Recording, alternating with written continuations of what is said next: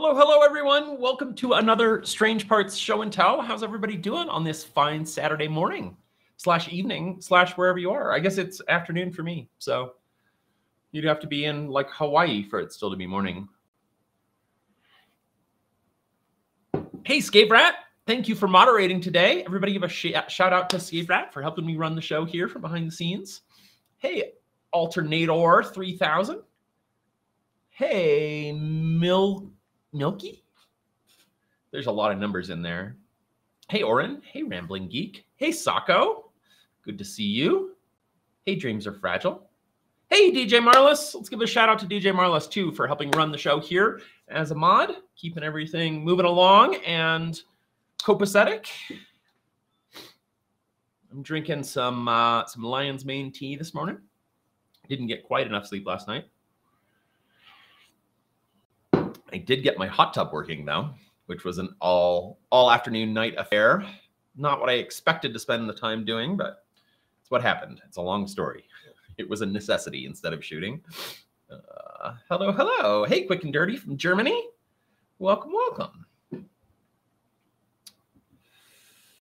Hello, hello. Hey, TripleHalt. Glad you're here. We are going to show your thing today. I promise. It's in the list. We've got it in the slide deck. We're trying something new where mods can easily feed me images via Google Slides of all things.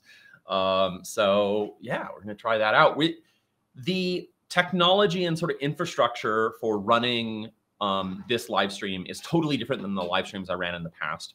Huge shout out to DJ Marlis in particular, but all the mods for helping me figure out what to do and get set up, so that we can have guests and so that we can run it all within a web browser. I am using OBS still, but only really lightly just because my camera doesn't like talking to the web browser. So I'm using virtual cam there, but we're kind of, it's still rough around the edges. We're still figuring out all of the pieces, all the things that you can do through OBS. And the reason for this is a couple-fold. It's mainly around me traveling. So I want to be able to have a lightweight setup I can run from a web browser when I'm traveling. But also I want the ability to have other people host if I'm not able to because of travel or if I get sick or whatever. My goal is really for this to be as much a community event as me. I really want all of you to be, part of the show and stars of the show. So I want it to be able to run even when I'm not here. And so, we're still figuring some things out. Being able to show images is a big one. We're trying to figure out how to do notifications and stuff. So just letting you know what's going on there. Let's see. Let me bring up the right channel here. Just making sure I have my back channel here to the mods. So am I in focus? I think I am. Yeah, that looks good. Hey, Pascal boy, welcome. Welcome, welcome. Hey, TripleHalt, all projects are welcome here. It doesn't have to be, the greatest thing ever to be a cool project. Even if something's half finished or, it's just a little hack or something, all good, all welcome. So glad to have you here. Let's see. Do we have any questions from the audience? Yes, exactly, Sako. It can be literally anything fun. Anything you think this audience would be into. Finished, unfinished, electronics, not electronics. I mean, trying to keep it somewhat geeky, but, it doesn't have to be electronics. Trying to see what I have to show and tell. I got a little bit of a rushed start to getting set up here, so I don't have anything immediately in front of me, but I do have a couple things. So we'll find something good. And we got a couple people queued up. It looks like we've got Aayush is working on getting their camera running. And yeah. The text overlay is mirrored. I have not worked on my keyboard. I've been working on a couple projects for videos that are kicking my butt, a couple iPhone things. So I have a plan forward, but oh boy, is it stressing me out. So I need to get a video out the door. And I don't have anything that's close. So Yeah. There was a sub that went through and the text was mirrored for it. Oh, interesting. I don't know how that's happening. Oh, maybe on OBS. Aha. I have alerts turned on. Okay. So this is actually a good time to talk about this. If you would like to support Strange Parts, the best way to do that is through the Patreon, not Twitch subs. Twitch takes 50% of all of the revenue all of the money that you guys donate through subs, and bits and everything else. And Patreon takes only 10%. So, you know, you kind of get, if your goal is to support me on Strange Parts, you get double the bang for your buck supporting on Patreon. So, yeah, here's the link. Patreon.com/strangeparts, and go there. It starts at $5 a month. You get all sorts of awesome behind the scenes stuff, early edits to videos. What else at the $5 level? Early access to videos, polls, and the ability to suggest like what video do I work on next. Sneak peeks of projects that I haven't announced yet. And then at the $15 and $30 level, you can get either a t-shirt or a hoodie, and you get access to all of like my CAD files and design files for all of my projects. And at the $30 level, you get credited in a really special way in a Strange Parts video. So that's my quick Patreon pitch. That money is going towards salaries of people that I'm hiring. So it's not even going to me. It's going to people to help me make more videos, which I suspect all of you want if you watch my videos. So I very much want to be making more videos. So anyway, that's the quick pitch. If you'd like to support, I'd love it. It really goes a long way. And it makes it a lot less stressful to be hiring people right now. To know that there is money there to pay them no matter what, even if a video takes a little bit longer or a sponsor falls through or something like that. So yeah. Awesome. Looks like we got Nightbot in here working.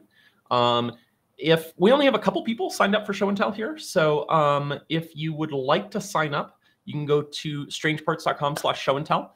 We'd love to have you. And again, it can be super low key.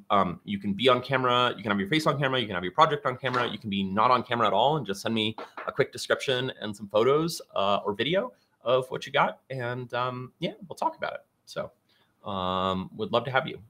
It looks like Aayush might be ready. Can either Aayush give me a thumbs up on camera or Ahmad give me a holler? I got a thumbs up. Okay, I'll let you reframe and we'll add you to the stream here. All right. Hey, Aayush. Is it Aayush or Aayush? Hey, Aayush.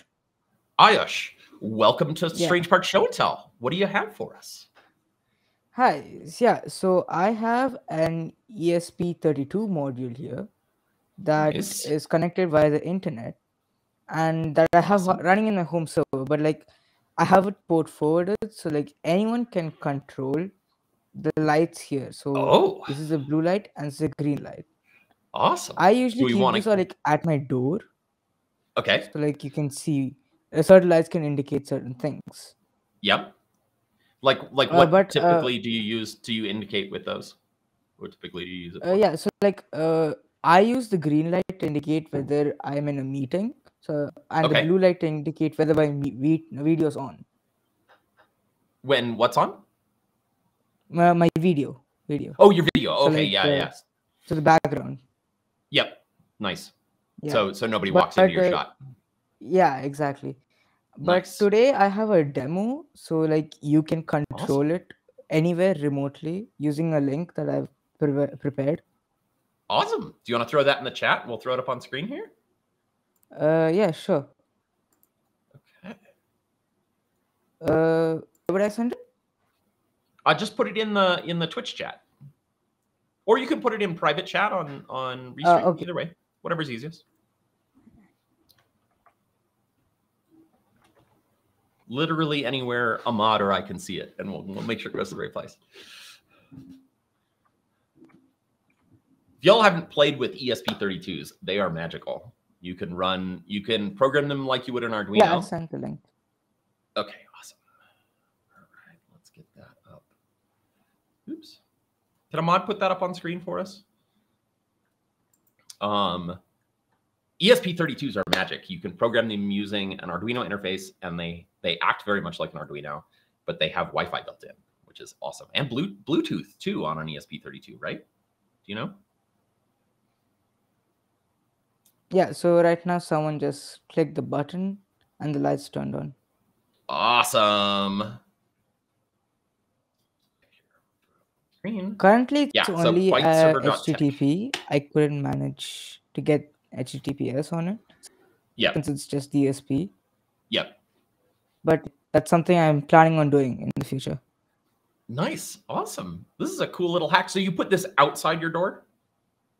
Yeah, I stick it on the, like this breadboard here has a sticker. So I just stick it on the door. And like, perfect. This will give instructions. So like the blue light can say I'm in the meeting, and the green light can say whether I have the video on. Yeah. Awesome. Scavrat is asking, how long did it take you to get this working? Yeah, getting the products is the one that took the time, like the most time. But setting it up took 1 or 2 hours, like of research and finding it out. Yep. Nice. Yeah, that's pretty good. Yeah, 1 or 2 hours. Is this your first time working with an ESP? Yeah, actually, yeah, this is the first time. I've been I'm thinking of getting into servos and Arduinos later. Like I have an Arduino, but like need more like things to connect it with. Yeah. What are you running on the ESP32? Did you program it through Arduino or through like MicroPython or? Yeah, through the Arduino IDE. Yep. Using emo program. Yep. Awesome. Awesome. Yeah. The Arduino should be a pretty drop-in replacement for the ESP. So it shouldn't be any harder to work with than the ESP. It just won't have Wi-Fi. The problem with the Arduino is it doesn't have the Wi-Fi module. That's the only difference. Yeah, exactly. Exactly. Max Crow 19 is asking, how difficult would you say this is?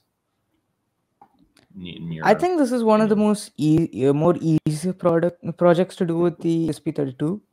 There are certainly much more difficult stuff you can do with it, like more complex stuff.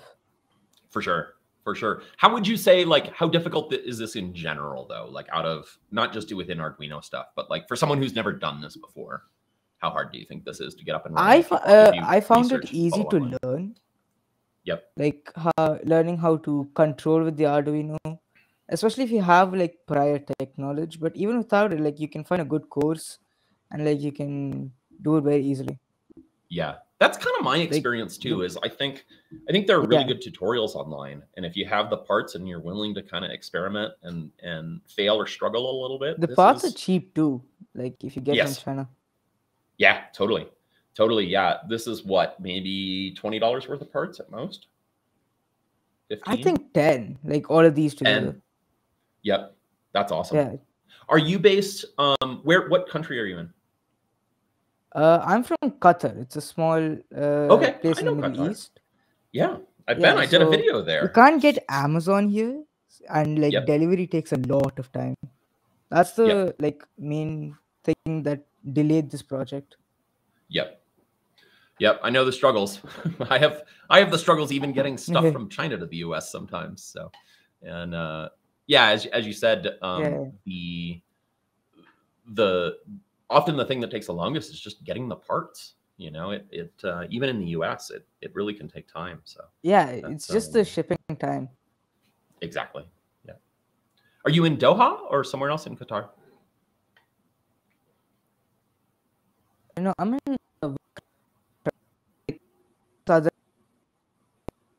Whoop, you're breaking up. You there? We lost you for a minute there. Oh. Make sure it's not me. Oh, you there? Now you're back, I think. Maybe? Yeah, I'm there. You're okay. Yeah, you were sorry, say again where you're from because you broke up. Hello. Yep, go ahead. Yep, I can hear you. Yeah, I'm in Vakra. I'm based in Vakra. It's a bit south of Doha. Okay. Okay, awesome. I don't know, you probably have seen my Falcon Market video that I did in Doha. Have you seen that on the channel? Yeah, there probably is. Awesome. Awesome, awesome. Hopefully I Hello, can you hear represented me? Qatari culture well. I tried hard. Yes, I think there's just a strong delay.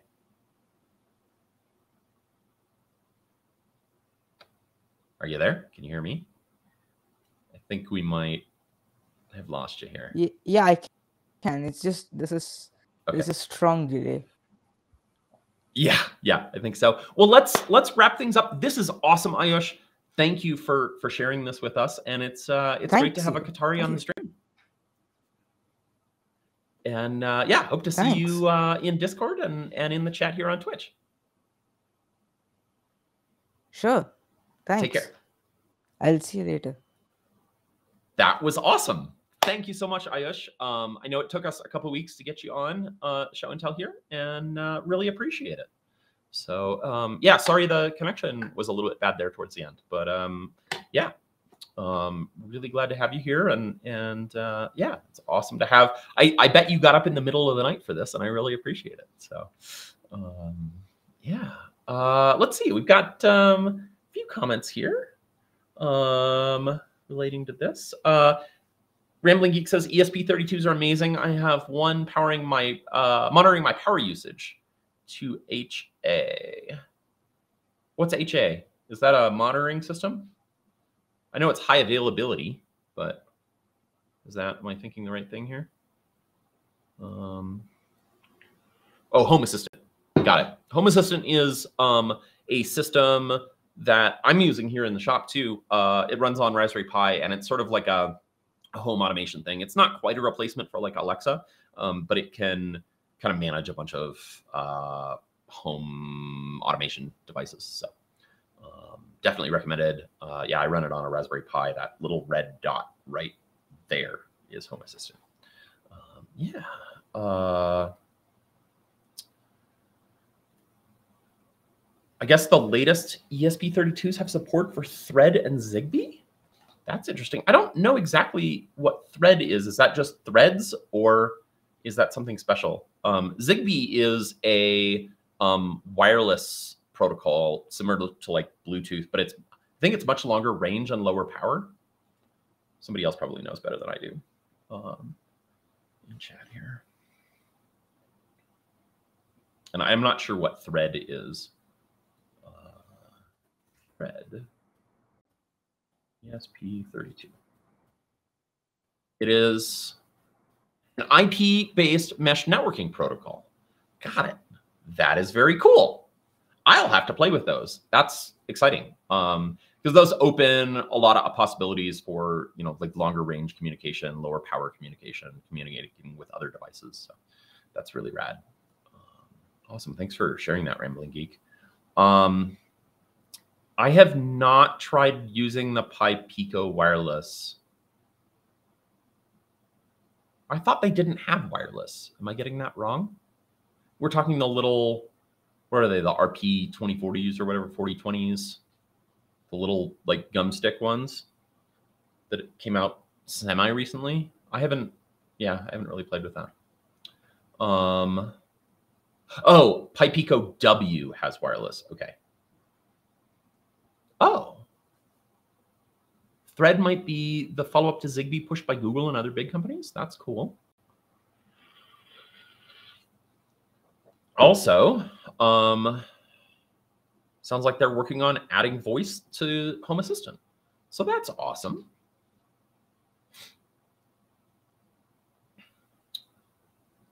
LoRaWAN is another long range. I think long range is even in the name LoRa. I think it's long range, in fact, is LoRa. Another wireless protocol. Yeah, I think it's a great solution for remote monitoring. And in fact, I think, isn't the Helium like crypto mining network LoRa? I think it is. I think there is a network available that you can pay using crypto to get low bitrate internet access anywhere. My neighbor is actually running a LoRa base station last time I heard. So that's pretty rad. Yeah, Helium is LoRa. It's stupid. I don't know. I mean, I'd be curious to hear more about that. At first glance, it seems like a cool idea. I don't think you're going to make a ton of money doing it, but I like the idea that it's kind of a grassroots connectivity network that doesn't rely on cell towers, right? The cell companies charge way, way too much money for, you know, like IoT device data access. And so I love the idea that it can be community run instead. But I'm sure there are implementation issues. So,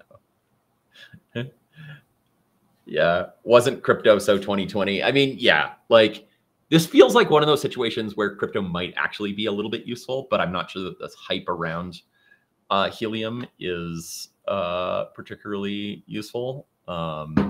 The Helium coins were so expensive for data. Oh, I didn't know that. I thought it was really cheap because they're not pushing much money through the network. I know that. So maybe speculation is really screwing that up.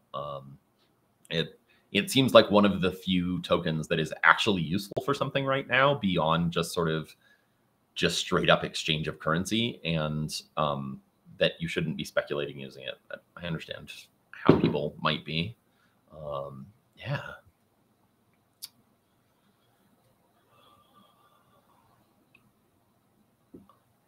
Let's see. Have I ever thought of an iPhone with an on-screen fingerprint unlock? Not in depth. It sounds like something that's really hard and would require extensive integration into the display itself. Let me grab. Do I have a display sitting somewhere here? It's not attached to something. I thought I did, but I don't know that I do. I'm sure I could dig one up, but the sensor would have, I don't know enough about how those work. I think the sensor has to be pretty integrated into the display stack up. And it's pretty gnarly stuff. You know, as we had a discussion in the Discord the other day, which if you're not a member of the Discord, you should definitely come join us. That's the link to join. But there really aren't very many actual like LCD or OLED manufacturers in the world. You know, it's sort of like there aren't that many chip fabs in the world. It's actually very similar in the sense that you need, and it's very similar processes even, I believe. But you need a lot of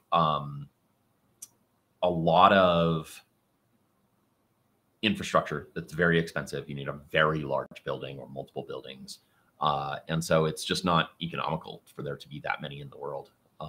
You know, it's more of a centralizing it on, you know, a few companies. Just got notified that my bit rate is dropping here. So let me just check my internet connection real quick. Because I'm up in the mountains, and unfortunately I don't have an easy way to show you, but I can see a 13,000 foot peak right out this window right here. That's like, it's very, very close, Mount Rosalie. And because I'm up here, I have redundant wireless internet connection. So I have one that's terrestrial and one that's up to orbit. So I have Starlink, and then I have a point-to-point wireless through a local ISP. But it looks like I'm as good as I can be. So I don't know why that bit rate is dropping. But we'll keep running with it here. So yeah, just going back to this question, like, have I thought about this? Not seriously.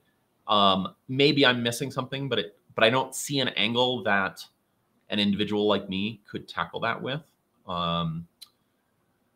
And also, like, the fingerprint stuff is like heavily, like, there's a lot of crypto on it that I just don't have a starting point for integrating with. It's all like integrated into their secure enclave and like cryptographically paired between the fingerprint reader and the logic board, and like that is a hard place to play and be successful. So yeah.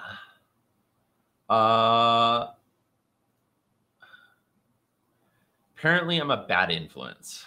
So Mad Viper says, I need to tell you, you're a bad influence on me. I'm setting up my own place and working on things myself. So you're a bad influence. I now have a lot of tools doing construction works myself. So thank you for that.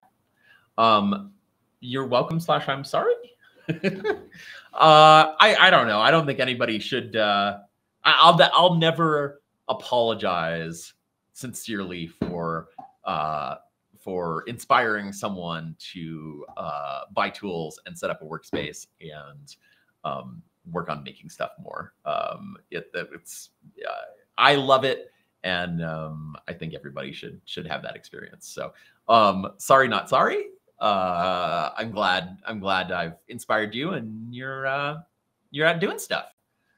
That's awesome. Awesome concept with show and tell. Thank you, Bot Denhart. If you'd like to show something off, we'd love to have you. The goal of this, or the original goal anyway, was really just to try and revitalize the Discord community. With with me getting a concussion and not streaming anymore, Discord's just gotten quieter, and so we know that it was really vibrant back when I was streaming a lot, and so this is an attempt to do that. It's sort of morphed over the past month, let's say, or month or two since we started talking about it. Originally, we were going to do it inside of Discord, and for a variety of reasons, that doesn't seem possible right now to do with this large an audience. There are some limits within Discord, so anyway, we're doing it here on Twitch, and this is fun too. So glad to have you all, and considering either moving or adding YouTube as a streaming destination. It would be curious to see if I'd be curious to see a poll. Actually, can a mod put up a poll? I don't have an easy way to put up a poll in here. Maybe there's a bot command, but I don't remember what it is. To put up a quick poll of like, would you prefer watching this on YouTube or Twitch? I'm just kind of curious. While we're getting that up, Foxburger says, can we have a Mountain View cam? And yeah, I absolutely should get that going. I really need to work on the streaming setup more. I've been busy. I've been trying to get a video out the door here. So, but hopefully we can get, I guess I can't see a poll on here. Let me pull up the Twitch interface.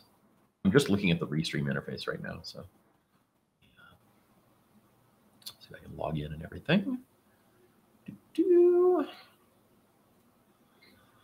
Finally made the switch over to 1Password after LastPass's security problems. Okay, mute this tab here. Okay, let's see. Channel, I think. And mod view? Is that what I want? No. Though that will work. Did we successfully put up a poll, mods, here?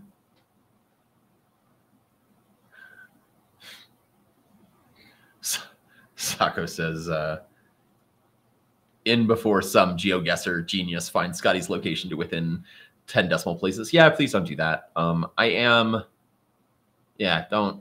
do that. Also, don't show up to people's places. I don't know that any of you would do that, but it's totally not cool to show up to a streamer or a video creator's place, just in case that needs to be said. And unfortunately, if you do play the game of Where is Scotty, that might lead to someone trying to do that. And so it's not a very fun game for me. So, yeah. Oh, apparently only I can post a poll. Let's see. Let me see if I can do that. How do I post a poll? Does anybody know? Okay, wait, hang on. This shouldn't be this hard. Shout out to the mods, by the way. We have DJ Marlis and Scabe right here. I saw 4 and I thought we had people I hadn't shouted out yet, but it's 2 bots as well. It's Restream bot and Nightbot. So shout out to the bots too, but mostly shout out to the mods. Let me see if I can get into my streamer interface here, see if that's any better. Creator dashboard. Stream manager. Here we go. Oh, yes. Okay. Manage a poll. All right. Create a new poll. Would you have a choice? Would you rather watch strange parts show. Oh, can't be that long. Would you rather watch show and tell on YouTube or Twitch?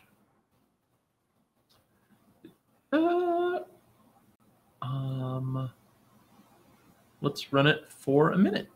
Go.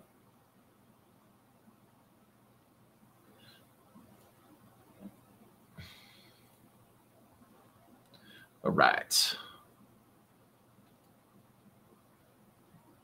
Oh, /poll. Okay, cool.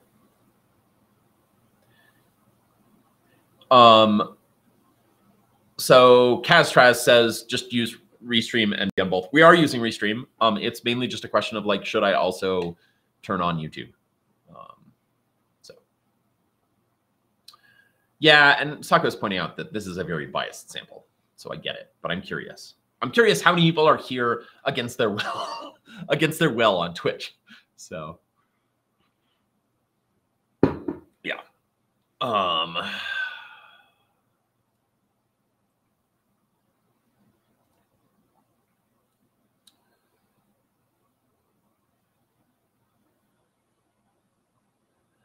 Yeah, would I get a different result if I was streaming on YouTube? Yes, of course. I'm just kind of curious. All right, view results. Okay, bias as I expected, but 23% would rather watch it on YouTube, which is significant. So it's probably enough that we should work on getting that set up. So maybe for next time. You are allowed to cross stream now. Even if you're partnered on Twitch. I believe that just changed in the past like couple months. So I also kind of don't care if they give me a hard time, then we can have a broader conversation about how they treat their streamers. The only reason we're still on Twitch is just because this is what I've used in the past. And I originally chose Twitch because, well, for two reasons. Partly because it's a platform that's designed for live streaming first. Whereas YouTube live streaming feels a bit more like an afterthought, though I know they're working on it. And it's changed a lot since I made that first decision a couple years ago. But also, like, I thought that it would be good to diversify places that I put up video. And what I didn't realize is how poorly Twitch treats their streamers. So, yeah. Yeah, let's see.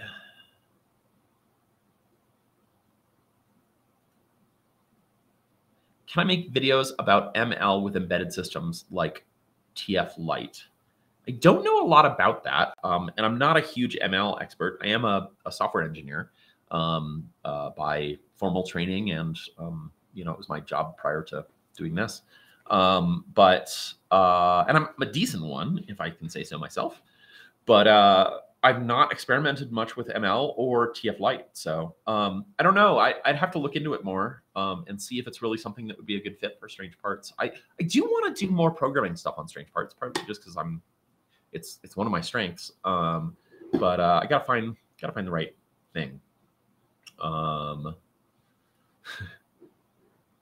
Akira suggests that I also stream on TikTok, and I should consider that. Like, I have 40,000 followers at least on TikTok. Might have grown since then.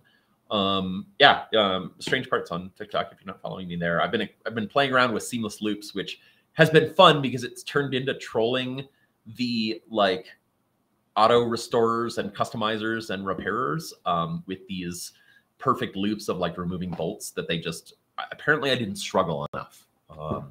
The reality is those loops are like, we spend a long time in post cleaning them up and making them look perfect. So there are parts that are sped up and stuff. So it might look a little bit easier than it should. And then I do a little bit of magic to make the loop perfect. But nothing that I think is against the spirit of realism is my hope anyway. And those have been doing pretty well, getting lots of views. So I've been having fun with that. Do you have any tips on how to learn Fusion 360 as a pure newbie? For basic Shapoko work, type CNC work, not hardcore robotics design or anything? That's a good question.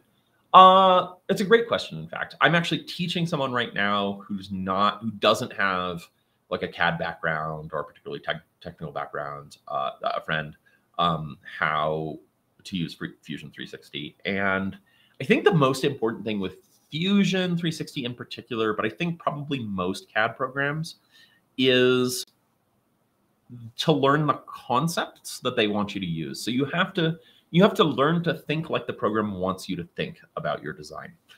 And if you can do that, you can learn the tool itself pretty quickly, right? Like I sort of separate, the idea of like, how do I think in my head before I start drawing something? How is it going to assemble together? What tools am I going to use to create the shape that I want? And in what order am I going to use them, right? Which is probably one of the most important things about being good at CAD. Learning the actual tool, learning how to create a circle or do an extrusion, that's, I think, less important and is easier to learn. So I would start from, like Fusion 360, I would start from the concepts, right? And I don't have a great reference. I wish I could like say, oh, go watch this tutorial or something, but concepts like sketches, which are 2D drawings, and concepts like constraints within sketches. So you draw a bunch of lines. You're making me want to do a Fusion 360 tutorial right now, which is probably not the best thing. But you draw some shapes and then you can add constraints like, from here to here should be this distance, or this should be parallel to this, or whatever. That would be a concept. And then you use these 2D sketches and operations like extrusion, which is just basically pulling a drawing, a profile out in a direction, right? Those are the types of concepts that you need to learn. I would argue that you need to learn those relatively early. I didn't, and I really struggled for a long time with Fusion 360. So, but I do really like it. So I think it's a good choice. Mons, if you can help me clear out the starred questions, that would be awesome.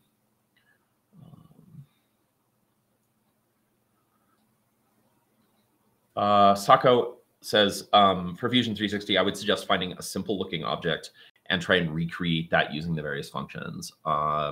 Most things start off as a 2D shape that you extrude. Yeah, I would agree with that. I think that's a good learning point. But yeah, I would see if you can find a video or an article or something that kind of gives more of a conceptual overview before you focus on, okay, how do I navigate the tool? And I think that even goes for things like PCB design, right? PCB tools are notoriously hard to use just from a tool perspective. But if you can learn some of the key concepts of like, oh, you start with a schematic and then the schematic gets, footprints, which are like the actual physical shape of the pads where the component should sit, right? Traces, trace width, layers of the board, vias. Like if you can learn those sorts of things, validation rules, design validation rules, what a bomb is, right? If you can learn those things, then navigating the tool gets easier. I still wouldn't say that Eagle or KiCad are particularly easy to use. I will give a shout out to Flux. Flux.ai is a new up and coming PCB tool that is all web-based and it looks quite cool. So I've been talking with those folks and I'm very excited to see where that tool goes. All in browser, multiplayer. You can work on the same design at once. It's very like open source and sharing friendly. So you can make like, oh, this is like my little like power subcircuit, and I can use that in other designs, right? And if I update it here, I can update it across designs and stuff. Very cool stuff. So shout out to them. Yeah.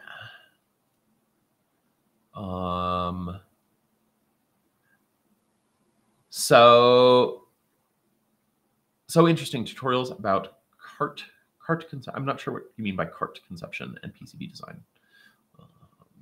Sounds like you're saying I should make tutorials. I'm not sure that's my jam, but yeah.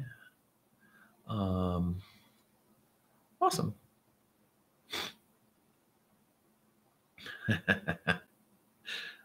Bot Denhart says, just learn OpenSCAD, much easier. OpenSCAD is like a programmatic interface to modeling things. And I would yeah, it's not easier. It's different. It can be powerful, but I have found it to be much more of a struggle for anything complex. So, yeah.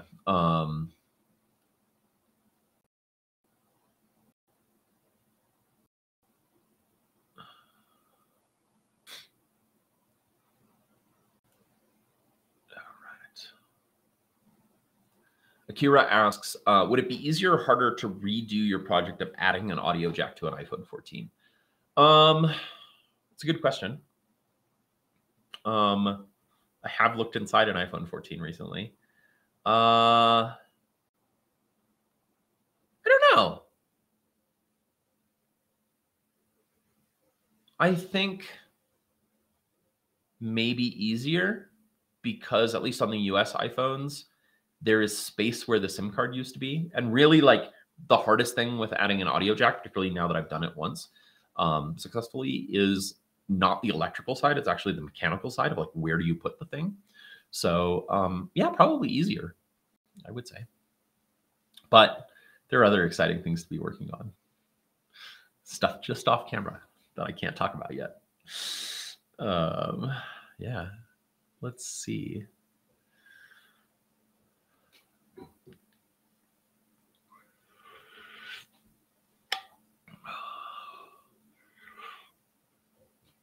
Sock once gave you rather are suggesting learning technical drawings by hand. I have actually experimented a bit with not with like CAD drawings or like blueprints or engineering drawings, but with more like industrial design drawings and just learning how to do that.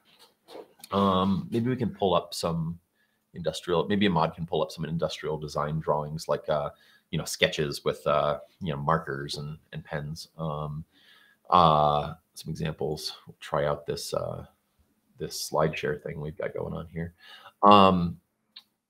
But yeah, and the goal there really was to try and make it easier for me to communicate what I have in my head to other people. And I don't know, I would say I've gotten better at it. I wouldn't say I'm good.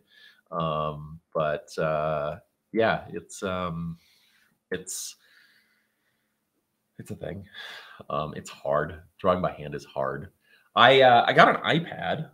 It must be downstairs, which I originally got for drawing, and it's really pretty neat. You can draw in perspective. Like you can get perspective assist or isometric or whatever you want in what am I using? Procreate. And I've got an Apple Pencil, and that's pretty awesome for someone who has struggled a lot to get good at perspective drawing. You know, it's one thing to like understand the concept, and it's another thing. It's like playing pool. I can understand the concept of where I'm supposed to hit the ball. Hitting the ball in that spot is a whole different ball game. And so I think the Procreate stuff helps a lot with that. Like you still have to understand some perspective, but you don't have to be able to make your hand do the perfect thing. So that's been really nice, and I've used that a lot. But here we go. Here's some awesome industrial drawing examples. This is perfect. And so I would love to be able to do this kind of thing for sort of sketching out products or you know, project ideas or things like that. And I'm not quite at this level yet, but I've worked on my arrows and things. But yeah, it's I'm not at that level. So yeah, fun. Do you think it is valuable towards CAD because doing this kind of thing, let me pull it up again, like you really have to think about about the actual shape of something, right? I happen to have an iPhone shell sitting in front of me here, and like I have to actually think about, okay, so this is actually a rectangle and it's got curves here, but it's also got like a slight rounded corner here and a rounded corner here. And so you have to sort of think about like, how is this thing made? And, you know, and it's got a bump here and that's got rounded corners, which are probably the same radius, but maybe not. And it's got these circles that are raised, right? And so whether you're doing CAD or whether you're doing technical drawing, you know, in 2D, you really just have to think hard about how is this thing actually put together? What primitives is it made out of? And you can see all these construction lines. I don't think I can actually point. No, you can see my cursor. it's got all these like construction lines here, which is actually how they kind of figured out the surface, and they're kind of communicating what the surface looks like through those lines as well. So, you know, there's method to the madness here. Also, bonus points to whoever found this image. Perfect image of a Razer, Motorola Razer V3. Yeah, perfect. On point. Yeah, the icon of the flip phone era, indeed. TripleHalt, definitely. I guess we've got one more here. Oh yeah, this is great. Okay, let's throw this up. Yeah, someone's barbecue tongs idea. So these are cool because you like, what is the advantage of doing this over CAD? And the goal, and I wouldn't say I'm here, is that you can do these faster than you can CAD something up. So you can get ideas down. This is sort of like, you know, this is like the quick sketch to communicate something. And then if you actually want to go and make it, then you go to CAD. But you can do, you know, 10 of these in the time it will take you to make one CAD sketch. So definitely some value to be had there. Yeah.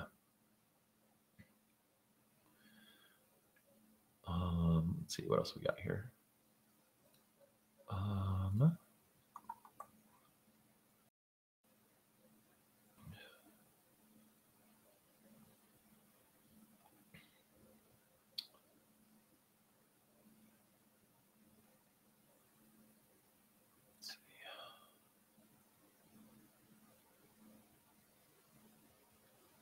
Oh, this is an interesting question. Akash the Bloop says, I work as an ML researcher at a cancer hospital. Cool. And we recently got a high school intern who joined our team. I want to make sure she has a great learning experience with us, but I'm not quite sure how to go about it. Do I have any experience working with teaching inexperienced workers in technical roles? A little bit. I have had various helpers in the shop over, well, since the pandemic started, who were like high school age, middle school and high school age. And at least two of the kids that were in the family that I was staying on the Native American reservation, and then one of the other high school kids who lives on the res. And you know, it's been kind of a mixed experience. I think it depends a lot on what their interest and aptitude and ability to sort of work undirected is. But I would say that one of the key things for like an intern, in my opinion, is really giving them space to learn, which means giving them space to do some amount of struggling and some amount of failing, and something that's going to be challenging to them, but finding that right level of challenge, right? You don't want to have them fetching coffee. You know, that's not really what internships are about. I'm sure you know that and are on that page already, by the fact that you're asking this question. But you also don't want to give them, you know, a completely, you know, blue sky project and send them off, you know, with no direction. So, you know, what I've done, I've actually got someone helping me out here who's been fabricating various things for me. He built a stand. He welded a stand for my Starlink dish, and now he's working on putting some shelves in the shop downstairs. Is to sort of talk through, okay, this is what I want you to do. This is how I want you to. These are the steps that I would take, and then kind of turning him loose and letting him struggle on his own for a bit, and then kind of coming back and checking in and saying, okay, how are you doing? Stuck, thing. Because I'm having him fabricate things, I'm starting with draw it on paper, take your measurements of whatever you need to take, and then I'm having him learn SketchUp, because I think that's easier for a beginner to learn than Fusion 360, and it kind of goes well with this type of fabrication, these types of things, because everything's like right angles. More complex things, or have more flowy shapes, I think Fusion 360 is a much better option. Or if you need to be really precise and have lots of constraints on things. And he's really struggling with SketchUp. I mean, he's getting there, but it's taking multiple days to do simple SketchUp drawings. And then once he's got that, I'm having him turn those into like blueprints, physical drawings that he can print out and take in the shop with him, and then going through the steps on making things. That's been good. That's worked really well. I think it's key. I think those check-ins are key in giving enough structure so that they're not just floundering, but also not having the expectation that they are going to be as efficient as someone who is experienced in that role, right? In whatever you're having them do, right? They're, expect like a quarter to a half efficiency, right? And just being okay with that. And part of how I'm making it work with him is I'm just paying him by the project. So, it takes him however long it's going to take him. I pay him what I think is fair for the project. What I would pay someone else who was a little bit more experienced. And then we don't have to worry about, how much is he spending time learning? How much is he spending time floundering, that kind of thing. So I think that works out well. Akira says, yeah, make sure the team understands he is not there for coffee runs, so no one takes advantage. Yeah, exactly. I think that's really key. And to really focus on it being a learning role rather than just a helper. I think that's really key. And then Scaverat, apparently as me, says, also always make sure that they know that they can ask questions. Yes, this is huge. Lots of people have trouble asking for help or clarifying when they're interning. Yeah, totally. I 100% agree with that. And yeah, I think you have to normalize the idea that they're not going to know everything, that they're going to have questions, and that they're going to struggle, and that struggling is okay, but only up to a point. You don't want someone just sitting there banging their head against the wall for days. You do want them doing it for an hour or two, because that's how we learn. And I don't know. It sounds like she's going to be working with you on ML. Hopefully she's not just tagging data or something for you. So yeah, I think that's key. The other thing, and maybe this is specific to my situation, but maybe in some way it's applicable to you, is I always tell people that work in my shop, particularly young people that work in my shop, if you break something, it's not a problem. I have a budget for breaking stuff. I break stuff. I'm not going to be mad at you for breaking something. I hope that you treat my tools and the shop well and the materials here well. And if you're not treating them well, then we'll have a discussion. But what is a problem is if you break something and you don't tell me, right? If you break a tool and then I go to use it and it's broken and I have to wait for parts or wait for a new tool, that's the problem, right? So if you tell me right away, hey, Scotty, I think I broke this. We can order a new one. No harm, no foul, right? Yeah, same thing goes with getting hurt. Don't cover that up. Yeah.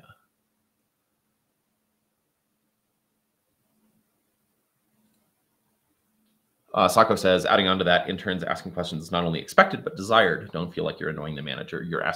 The fact that you're asking questions means they know you're doing your work. Yeah, I mean, I certainly wouldn't set up the dynamic of like, you have to check in with me for me to know that you're doing your work, right? Obviously, you should be managing them to the point that you do know, but yeah, really set up the expectations that questions are expected.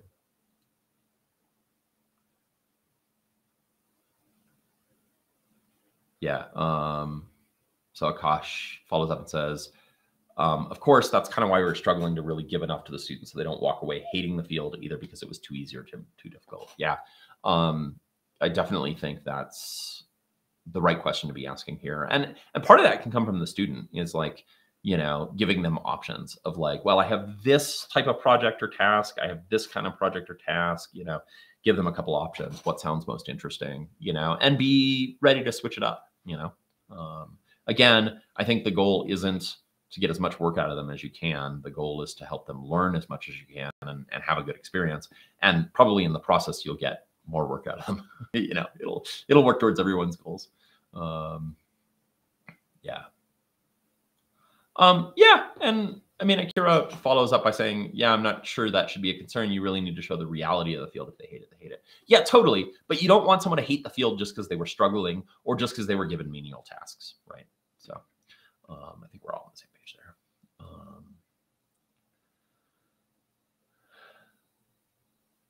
All right, let's do another show and tell here. We have, get the right images up here. We have a cool thing from TripleHalt. So let me get this up on screen here. So TripleHalt says, I started falling down the rabbit hole of tech repair YouTube content and felt an inkling to do a restoration uplift for an old Game Boy Color among my favorite handheld consoles. I didn't have a Game Boy Color. I had an original Game Boy back in the day, shortly after they came out, and I loved that thing. It was awesome. Never really played with a Color. So I found one on eBay, fully functional, luckily enough, and did a shell swap plus backlit LCD mod, and I think it turned out really cool. Bonus, touch-sensitive pads on the top for brightness and color palette control. That is pretty awesome. That's very cool. So the clear shell is probably the new one. Is that right? I know that like modding Game Boy is a big thing. Oh, I wish we could see the touchscreen. Yeah, I'm assuming that this is the new one over here. Very cool. That's awesome, TripleHalt. Thanks for sharing. Yeah, I think like, oh man, hanging out with Matt from Small Change Arcade when we did the slot machine ATM, he helped me appreciate exactly how deep the like arcade game, console game rabbit hole goes. And if you didn't see 2 weeks ago on the show and tell, Professor Tops showed off his incredible Pokemon lab. So, I mean, the rabbit hole just goes really deep here. This is awesome. This is very, very cool. Yeah, you can get the sticker here for repair. Very cool. Awesome. How much did this, if you're still in here, oh, you are. So you say clear shell's the new one, correct? Say build TL one since the screen is technically functional. Awesome. How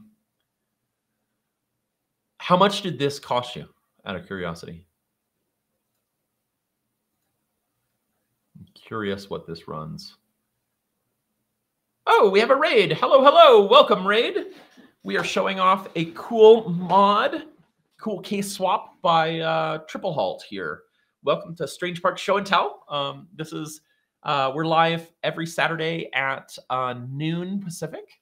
And this is a time for myself and other members of the Strange Parts community to show off cool projects we're working on. So this is a project that TripleHalt has submitted, which is a case swap to a clear case for an old Game Boy Color. Here's the front, and I guess it has touch-sensitive buttons for controlling the new backlit LCD screen, controlling the brightness and color tint of that. So that's pretty awesome. Yeah, and if anyone would like to show off,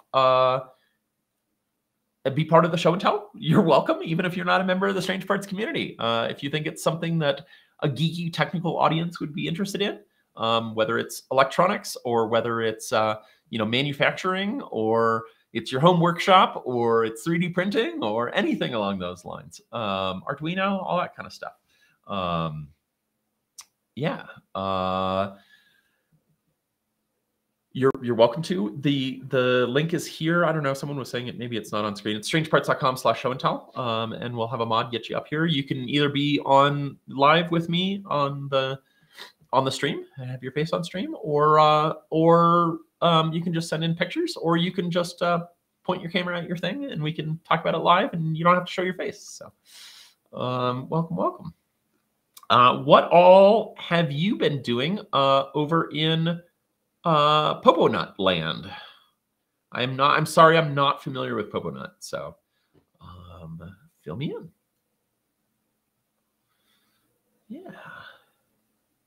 And then, of course, come hang out with us on the Strange Parts Discord. Yeah. I do not want you to point your thing at the webcam, Sako. I mean, point your webcam at the project you want to show off. Oh, nice. Poponut does a bit of everything, mainly arts and crafts. Screams. I assume that's streams. Welcome, welcome. What were you working on this stream? I am curious.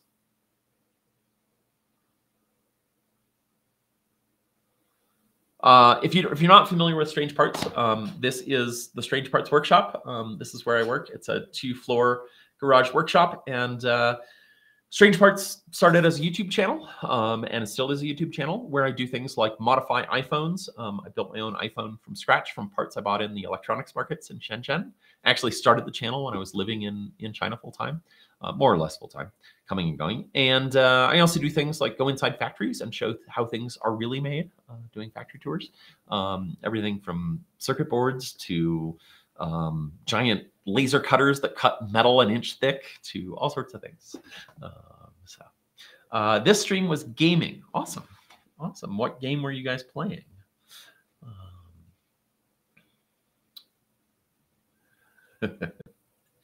Crafting also devolves into screams sometimes. Absolutely.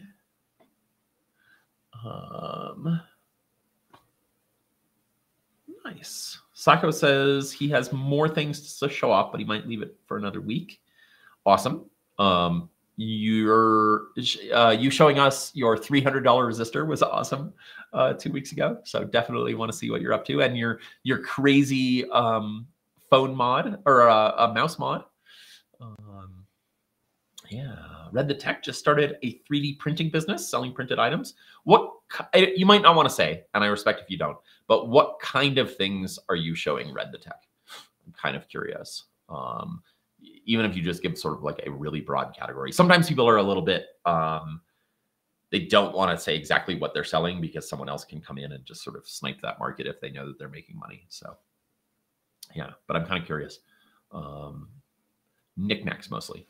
Okay, cool. I've seen people, like, I don't know how much money they're making, but I have seen people on like eBay selling 3D printed like brackets and things, very specific for like a very specific model of like wood router or something, and selling them around the like $20 price point, which, you know, if you can actually sell a decent number of them, could be a pretty good business.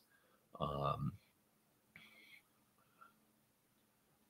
nice. Sako says he's got a VFD watch, which is a vacuum fluorescent display. Very cool, like green display. I have one. Where is it? I have one sitting on the shelf that I've never fired up. Someone sent me this.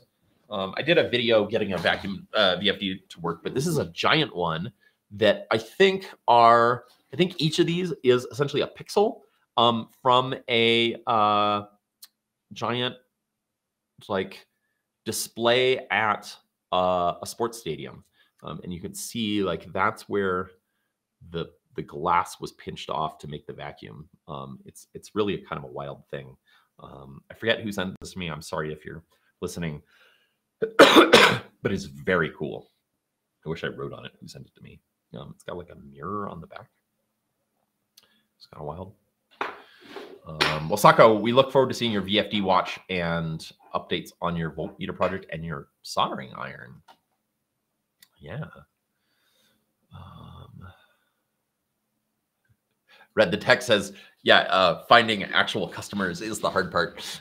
Yeah, absolutely. It's the hard part of every business. You know, even making content, right? If your customers are your viewers, right? It's a matter of finding something that people want that isn't already being done as well as you can do it. So, yeah.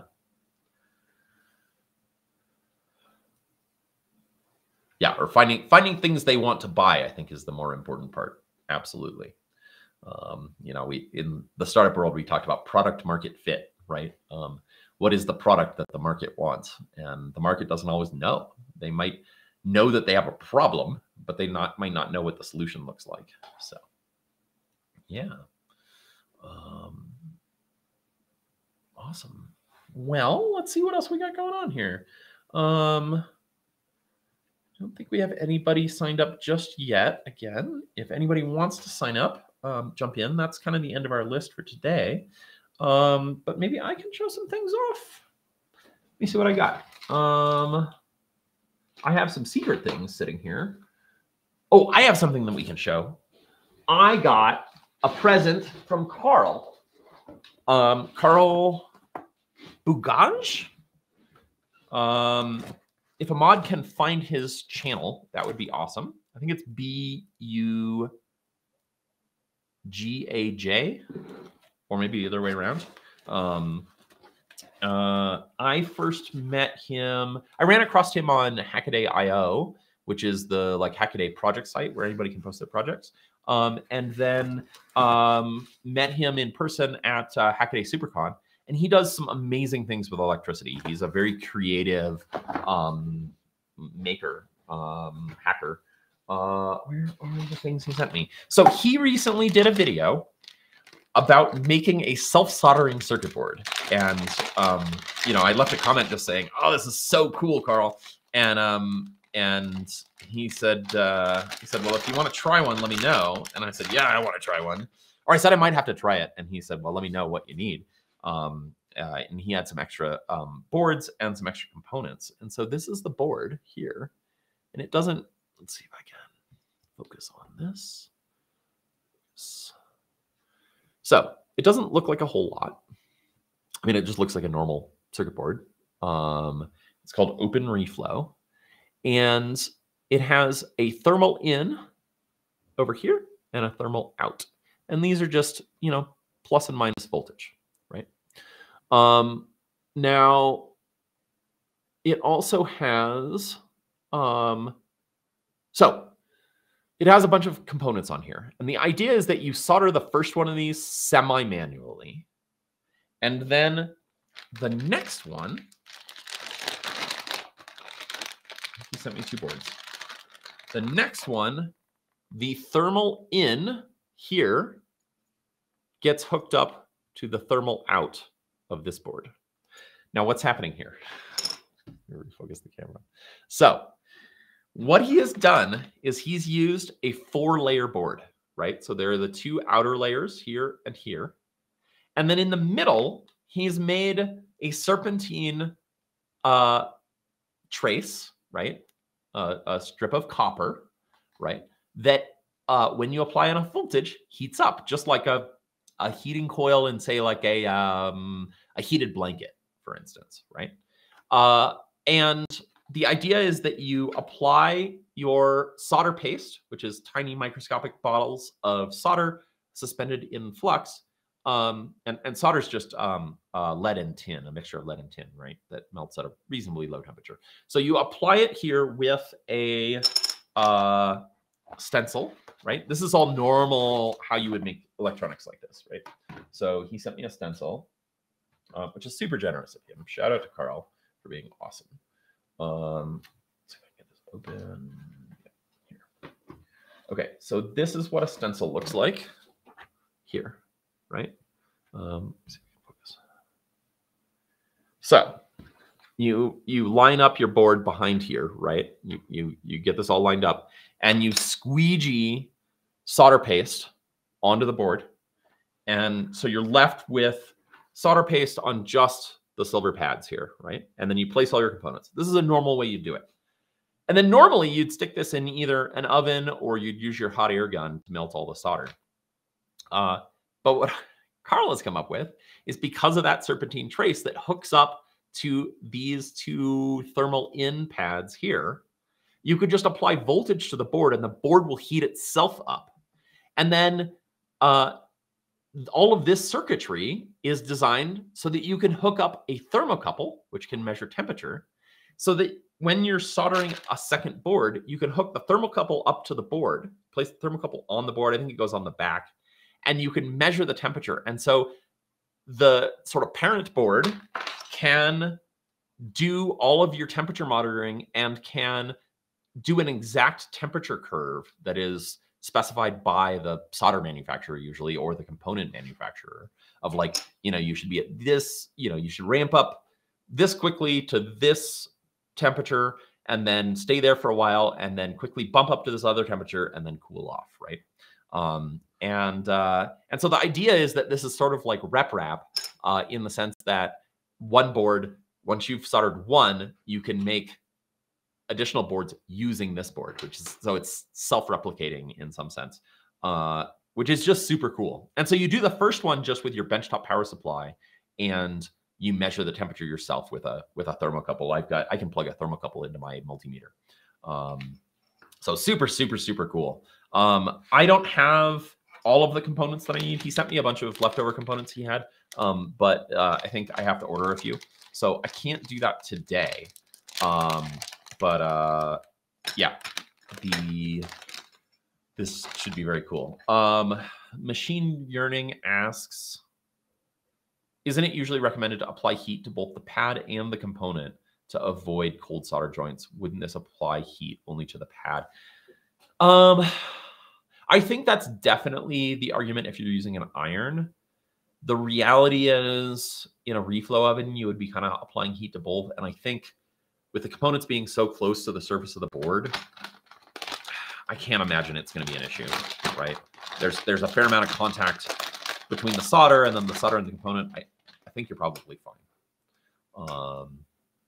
That's an interesting question, though. Hey, my secure gift. How's it going?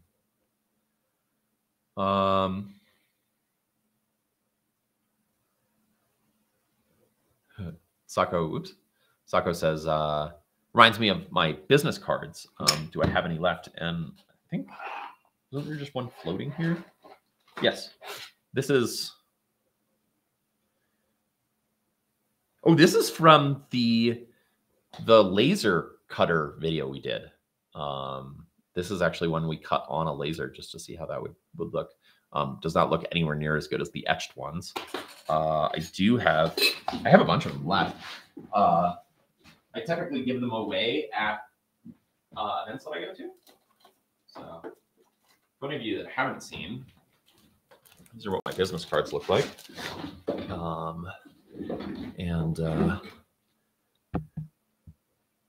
We made a video going inside the factory in China that made these. I thought they were going to use lasers to cut this out and etch this. It's got a QR code on the back. You can scan if you want. Trying to make it as visible as possible. But yeah, they don't etch these with a laser, surprisingly. They etch them with chemicals, just like you would a PCB. They look very similar to a PCB line. The biggest difference was, I think there might be, they were using a different etching chemical. It's possible, but also just less accuracy, right? You don't have to be as accurate with a business card as you do with a PCB, not as quite as small details. So yeah. Oh,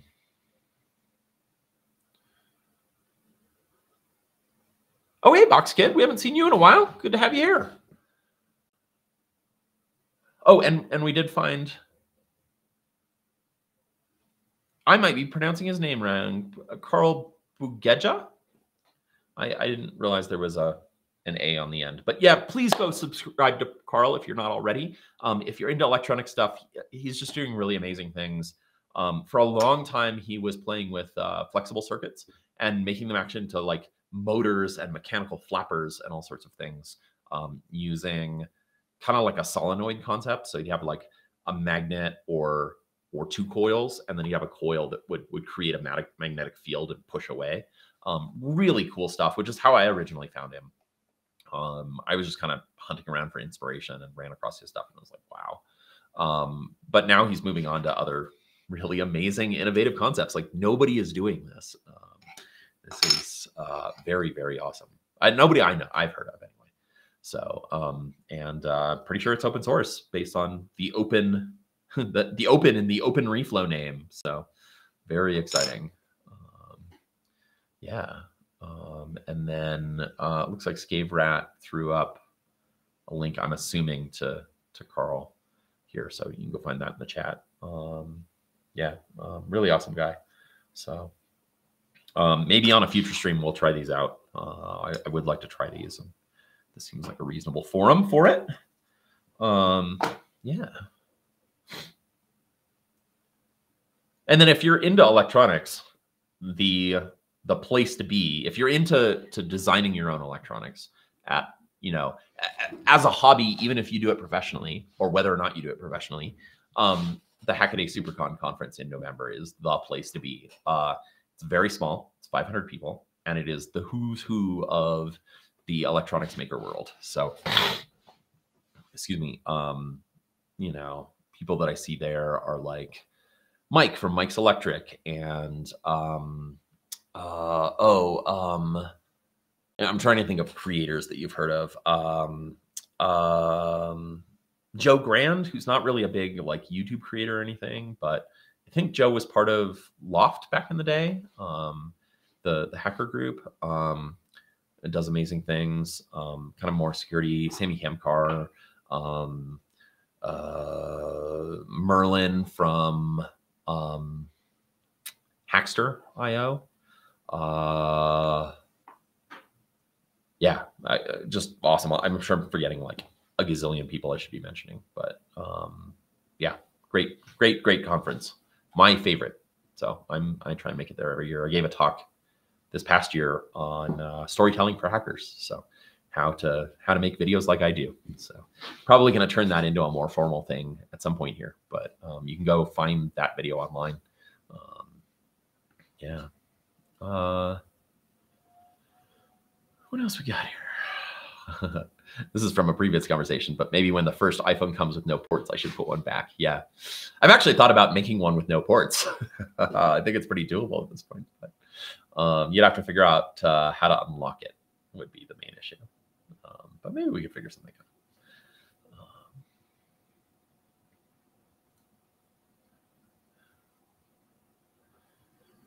out. I should make a foldable iPad mini. Maybe. I want to get back to the foldable iPhone. I know that there's a Chinese guy that pulled off a pretty credible foldable iPhone. So that's pretty awesome. Excuse me. Sorry, I'm still a little sick. I got a cold beginning of last week. Still a little bit congested here, so I apologize for my sniffling. Unfortunately, I don't have an easy mute button, so you all have to listen to my gurgling. What else we got here?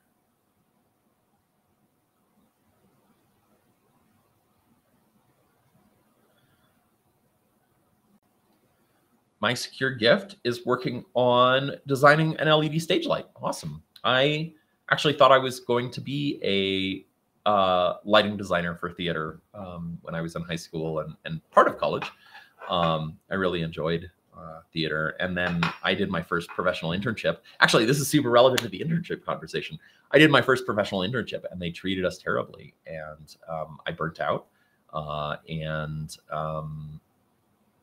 hated it. And realized that fairly or unfairly realized I didn't like the commercial side of theater. I didn't like where, I was working in a summer stock theater, Berkshire Theater Festival in Stockbridge, and they had bad management and they were asking us to do unsafe things and work crazy hours and then yelling at us. They would have us be in the air when we were doing a changeover between shows. They'd have us be in the air, all night and then go back and get a few hours of sleep and then come be a board operator. And I couldn't think straight when I was that sleep deprived. And so I would make mistakes and then I would get yelled at. So yeah, that's what switched me over to having a career in technology. Probably all for the best, but I've definitely made more as an engineer than I ever would have as a lighting designer. But I do miss it. I do occasionally dream of helping out a local theater company or something. How do I heat the shop during the winter? So I don't know if you can hear the noise from it, but back in this corner here, there's a gas heater. And so I've got that hooked up. It's a little wall unit and it's forced air. And then I've got that hooked up to a Nest thermostat. And so that turns it on in the morning and then off at night. So it's always warm in here upstairs. Downstairs, I leave cold. There's no gas heater down there, but I've got 2 electric space heaters that I can run down there if I'm planning on working down there. So works out pretty well. It's very comfy up here. I usually keep it on the warm side just because I often shoot in a t-shirt and stuff. Helps me with continuity. And then if I go work downstairs, like sometimes I throw on a jacket, or I just, if I think about it in time, I'll turn on the heaters a couple hours early. So yeah. I should add a MagSafe to connector to an iPhone. Yeah, it's an interesting thought. There actually are third-party ways to do that. There are these. Do I have one? That'd be a fun thing to show up. Let's see if I can find it. There are third-party things that can do this. Let's see if I can find one here. I had one floating around for a while. I don't know what bin it's in. In the cables here. I don't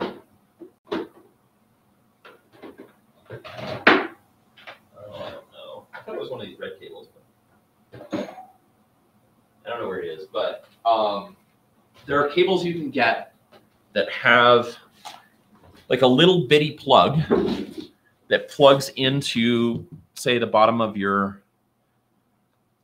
You know, you can get them in Lightning, micro USB, and USB-C, right? But they would plug in here, and then they stick out a little bit, and they just have a flat surface.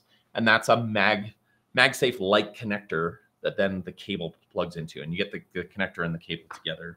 Wish I knew where it is, because it's a cool little thing.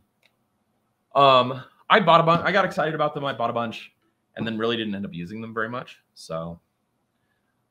And I don't really know why. I mean, one reason is they don't really stay connected super well. Like, particularly with a phone, if you're like picking it up while it's charging, it's really easy to knock the cable off. So, yeah. But there are options out there. You can get them. They're not very much money.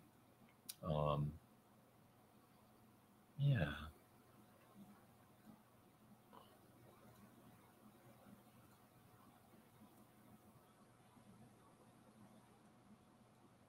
Let's see.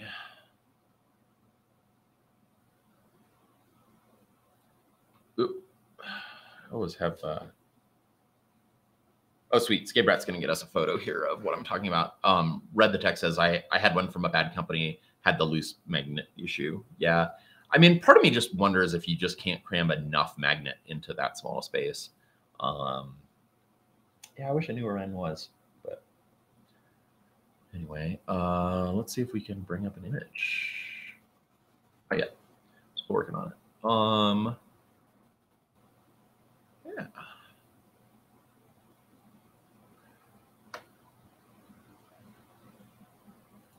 Going back to the previous conversation, yelling at interns is crazy. Whoops. Yeah, it was really nuts. It was really, yeah, kind of an abusive environment. So. Live and learn, I guess. Yeah, it was nuts. And to be clear, I wasn't even being paid. I was being paid room and board. So I was an unpaid intern that was getting yelled at, working crazy hours and then getting yelled at for being sleep deprived. So awesome. All right, let's see if we can find a picture of these connectors. Not yet. When we find it, shoot me a message, Skabrat, when you find one.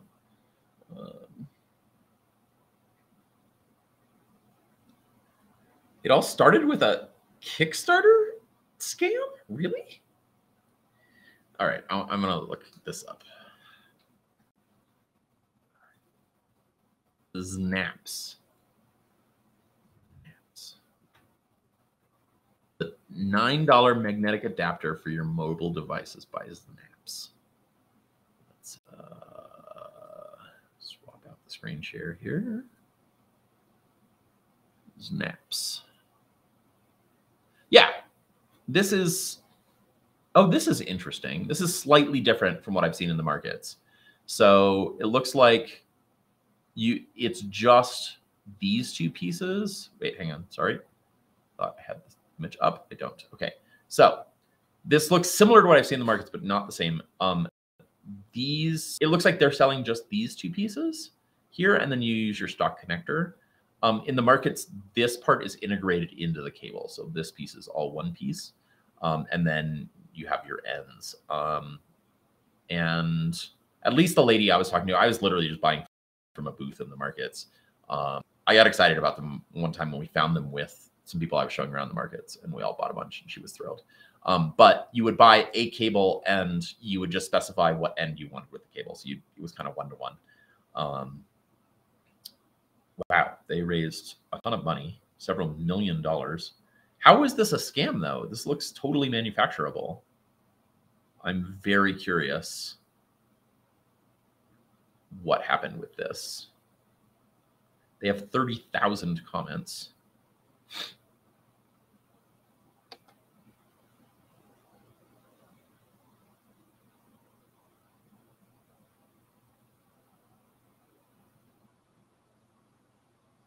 I guess people didn't receive their products. People demanding refunds. Wow, as recently as 16 hours ago. When did this product launch? Because I bought these like a couple years ago. Oh, this is 2015. Awesome. Yeah, so this is probably totally the inspiration for that. The markets are great about finding good ideas on things like Kickstarter and figuring out how to make them effectively and more cheaply, which is actually, so when I started the channel in Shenzhen, I was hanging out with a bunch of open source hardware hackers, a loose group of people. We would go to have Chinese barbecue and beer together, and it was kind of a loose conglomeration of folks led by Ian Lesnett from Dangerous Prototypes. Amazing guy, kind of paved the way for a lot of us to come to Shenzhen, and really sort of provided a lot of advice and sort of how to get your feet wet. Ian had this theory. I think it was Ian's, somebody in that group. I'm pretty sure it was Ian, had the idea that if you're going to do a Kickstarter and you don't have a manufacturing background, the best thing to do is to make a very successful Kickstarter like this one and wait for, so you run your Kickstarter, and then when your Kickstarter ends, you just fly to Shenzhen and you look for copies of your thing in the markets. And this would be the perfect thing to do it with. And then you figure out who the manufacturer is that has copied you. You find the best one, and you go and partner with them. And you say, hey, like, I know you're already making this. I want you to be the official manufacturer for this. And then you work out some split where they can like sell your thing in China, but maybe not to the US or something like that, right? And you work out, because they've basically already proven to you that they can make the thing. And maybe you need to make a few changes here or there, but they've already chosen they can execute. And it's where a lot of Kickstarters get jammed up, is they don't know anything about the manufacturing piece. And it's something that Chinese factories are great with. And you've already tested them out, right? You have no risk at that point, because the reality is, even if you don't partner with them, they're still going to be making and selling your thing. So, it's not like you're enabling them in any way. And you've just reduced your manufacturing risk from a ton to, slightly above zero. So, yeah, so supposedly we've got, I think Skaverat added a photo of his, his magnetic charger here. Hang on, let me see if I can bring this up. Sorry, I have to switch which tab I'm sharing. Apparently I can share more than one tab. Okay, so this is the thing here. Yeah, this is exactly what I found.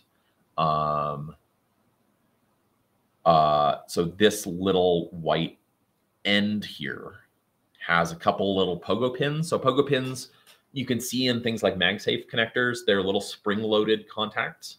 And they originally were used as, and they are still used as connectors for test jigs in a factory. So you'd create these test jigs that are called like bed of nails. Maybe if a mod can find an image for this, that'd be great. But it's a bunch of pogo pins sticking up like this. And then you have like a jig, you have some locating pins, and you put a circuit board on top of it, and the pogo pins touch contact points on there, and then you kind of clamp it down. And it's a very quick way to like make electrical connections with test points on a board for programming or testing or whatever. But they've started been used in connectors ever since, you know, the original MagSafe.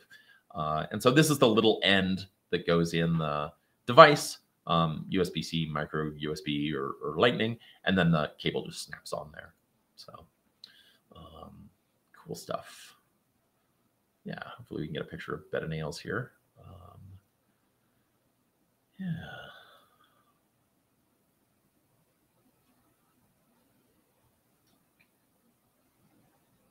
Hey, ED4, welcome.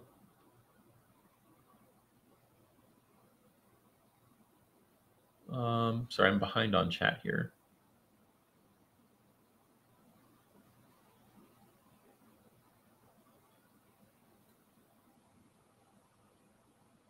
Read the text says, I thought about making a Pogo charging dock for my Tab 8. Yeah, totally. So Pogo pins. How do I get a Chinese manufacturer for my product? So the way I just described is one, but it's kind of a broader question. The very best way to do it is to go to China, right, and meet with manufacturers. But I think the broader question is, well, how do I know who to meet with, right? And if I'm not going to go to China, how do I find one? I think a good starting point is to look on Alibaba for a small manufacturer, unless you're planning on doing a very large initial production run, which if you're asking this question, you're not. The best thing to do is to find a manufacturer on Alibaba who is already making the thing that is closest to what you want to make as possible, right? Because it shows that they already know how to do it.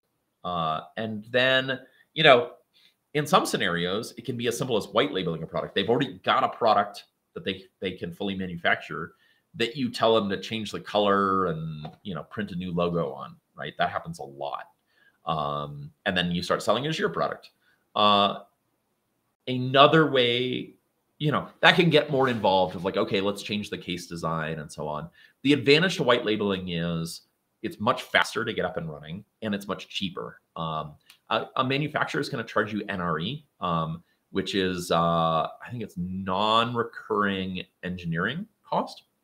And NRE is things like, we had to figure out how to manufacture this. We had to make tooling for it. So we had to make molds or some other sort of die or something, right? You know, all that, any sort of R&D they have to do, anything, that all gets lumped into NRE. And NRE is a cost that's independent of how many units you want to make, right?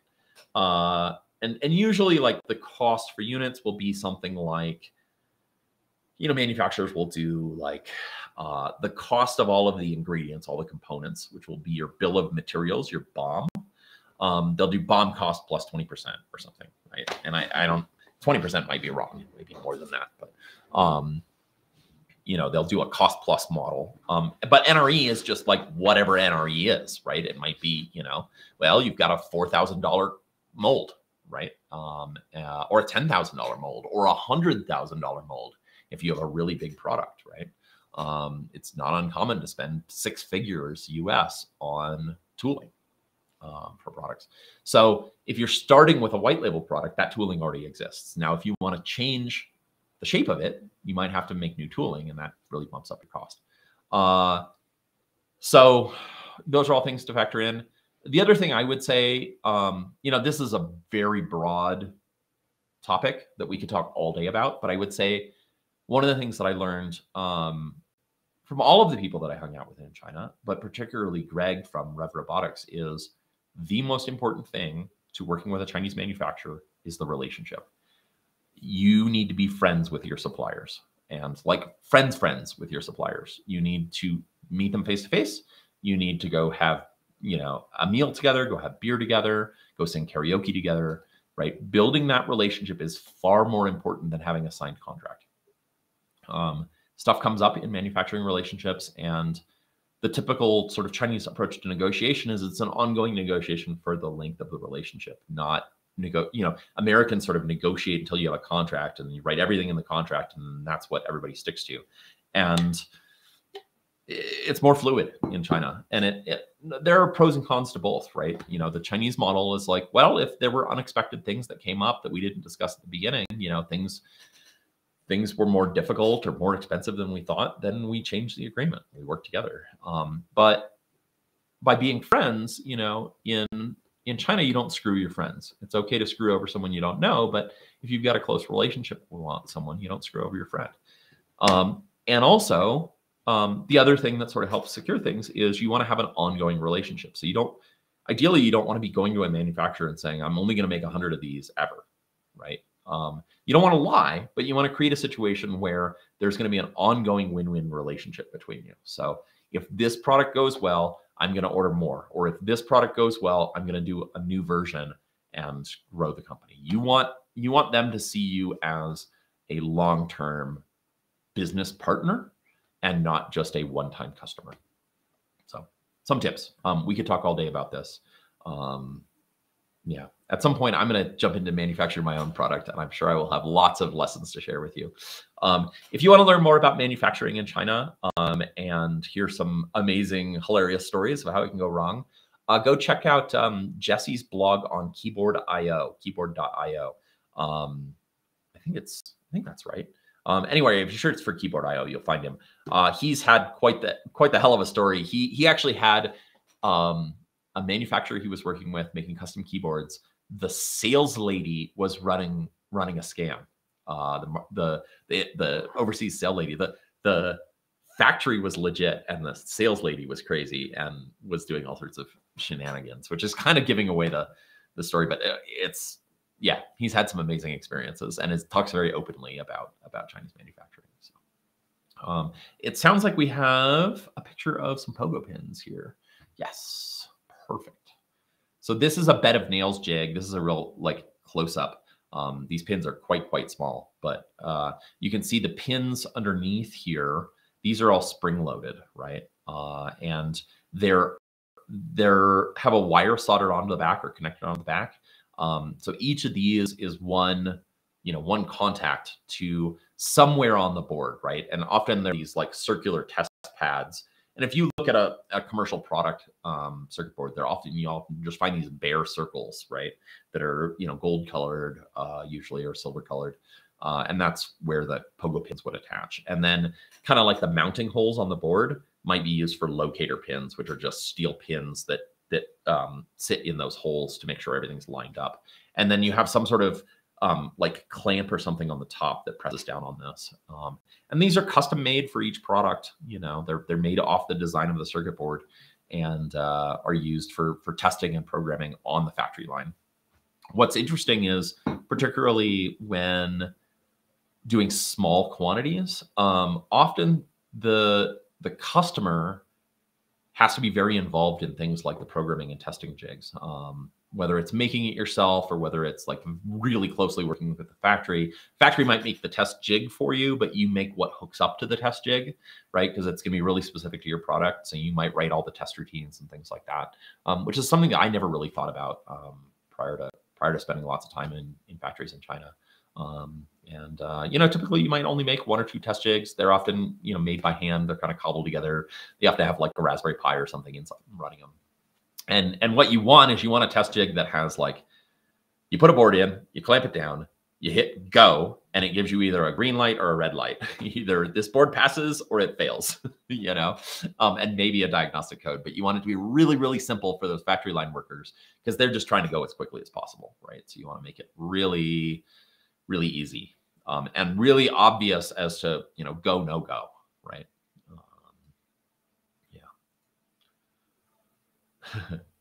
Is this a real head up here on the shelf? No, that is Homeless Elvis.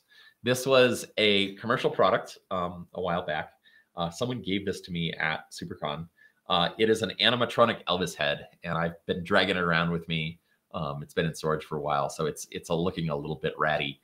But the thing has a bunch of servos in it that can move the head around, and it can sing, and it can curl its lip like Elvis does. And so my plan is to hook it up to the Alexa that's sitting right next to it up here, and have it be the face of Alexa, or Alexa be the voice of Elvis.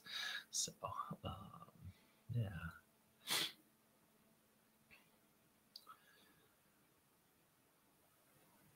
Oh, here's the Keyboard.io blog here that I was talking about. So, and yeah, Sako says, like, yeah, these pogo pin test boards are typically handmade, and you know, they might route the plate to get the dimensions right, you know, on a CNC router, but yeah, they're all assembled by hand, because for each product you'll need one or two. You only need one per assembly line, right? So for small product runs, you're making one, maybe two if you have one sort of in your lab in the States and one in the factory. Excuse me. Mobile Chaos has a question about making an iPhone camera modular so I can stream TikTok from the bottom of the phone for my Lego set streams. Yeah, I do recall seeing that somewhere. I'm sorry I didn't get a chance to reply. Possible, yes. You basically need to make a flex cable that has the right connector on it. So it has a female on one end and a male on the other for extending that camera module. Totally possible. Don't know if you can buy it commercially. You might hunt on AliExpress or Alibaba. Otherwise, not a super difficult project. You're actually the second person to mention this to me. The first one was a virtual character streamer. I know there's a word for that, and I can't think of it right now. But basically, they have like a motion capture setup, and it captures the performer, and then there's like a virtual character on stream. And there's a really popular one whose name I can't think of. So somebody in chat's got my back here. VTuber, that's the word I'm thinking of. And I can't think of the really popular one that everybody knows. But anyway, this VTuber wanted to extend the camera for like a facial tracking rig. But I don't know. They had weird ideas of what the word collab means when it comes to videos. I think they interpreted it as collabs are where the other person does all of the work and you get something custom made for free, which is not my idea of how collabs work. They weren't very interested in the collaborative part of collab.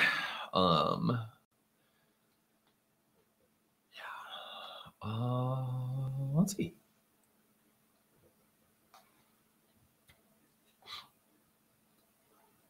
Oh, still talking about pogo pins. That even though the pressure for one is very tiny, it adds up. And if you have a bunch, then it takes a lot of force. Oh, that's interesting. I haven't actually played with a lot of pogo pin test jigs. I've seen them, but I didn't realize that. It makes sense, though. Yeah. Sako says, a fun story about the red light, green light system is that there was a manufacturer who had many reject boards go into retail because the workers weren't told to do when the light was red. So they just talked to, yeah. Yep.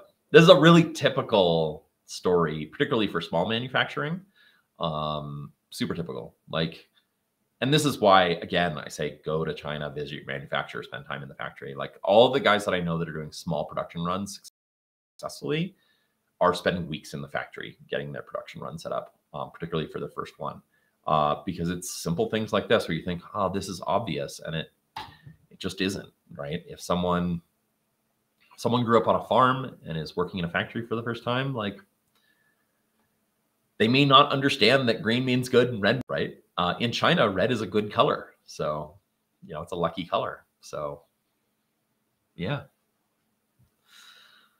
it's, you know, it seems obvious. And yet this is sort of the challenge, I think, with Chinese manufacturing, right? If you did American manufacturer, maybe you wouldn't have this problem as much, right? Although I went and visited Keysight, and they had some similar challenges. They said one of the challenges in their manufacturing area is that, you know, contractors don't necessarily have computers at home.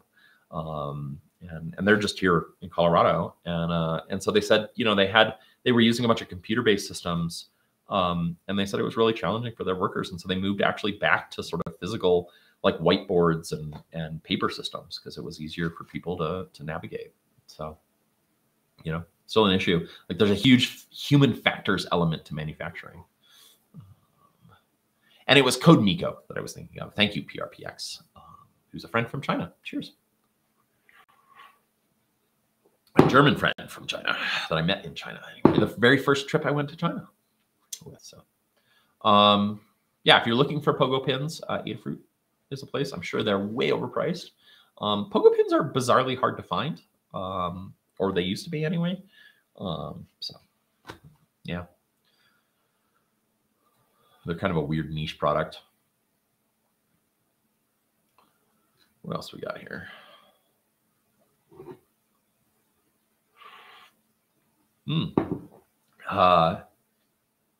So Dr. Fartaton says X versus O would be better. And Scave points out, even that's not consistent across cultures. So yeah, I mean, we make a lot of cultural assumptions, right? Here's a great assumption. In the US, we expect that everybody knows how a credit card works. Chinese people don't use credit cards. They use WeChat, WePay. So, you know, if you have a credit card product, you might be making a bunch of assumptions about how they think it should work versus what they actually know about it. So, yeah, things to keep in mind.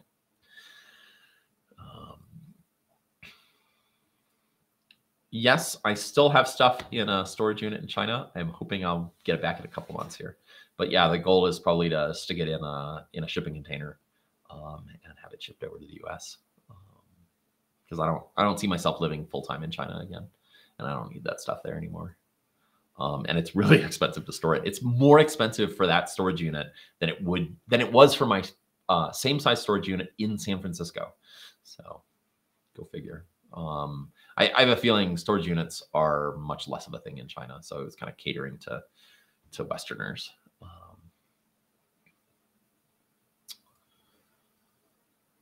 Dashi says, don't you think all phones look the same today? I saw my old Xiaomi A1 the other day, and it felt like something new. Interesting. I don't know what a Xiaomi A1 looks like.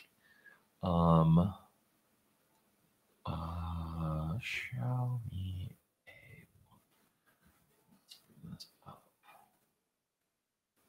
I mean, I do think phones all kind of look the same. And I'm not convinced that it's because it's the perfect for it, you know, because it's perfect. So much as, I don't know, there's a lot of innovation. Yeah, I don't know how old this phone is, but I would believe that it just came out. Like, let's see if we can figure it out. Oh, 2022. Wait, what? That's new. I don't understand. How is that an old phone for you? Am I misunderstanding?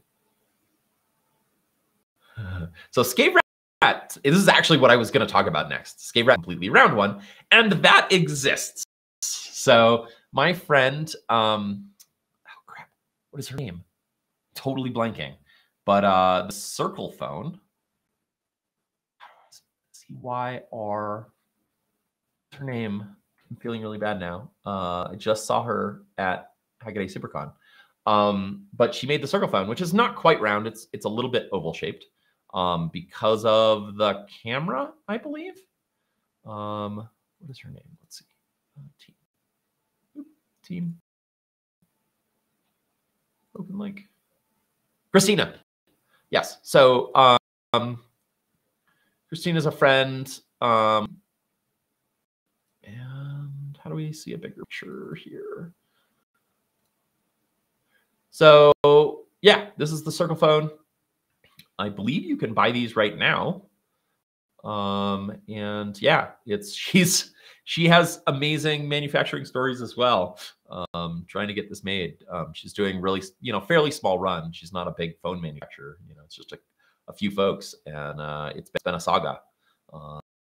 Everything from sourcing parts to manufacturing to supply chain issues to dealing with, they had to make some significant changes to Android to get it to run in a circular window. So, but I think it's pretty cool. Like, it's a little device. I don't own one, but I've held one, and they're pretty awesome. Yeah. So really, really cool. One of the big issues with this is certification, because it's a cell phone, so it has to have certification. So she's had to jump through a lot of hoops to get it certified. Huge pain, but huge props to her and her team for doing this. Very, very cool.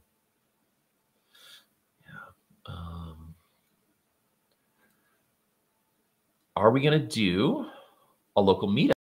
Maybe a local Discord chat? Yeah, I've been thinking about doing a meetup at some point. It just hasn't risen to the top of the priority list yet. There's just only so many hours in a week, and I'm still using them on all sorts of stuff. Yeah. But something I'll consider. Are you local? We might have exchanged messages and I'm just not remembering, so my apologies.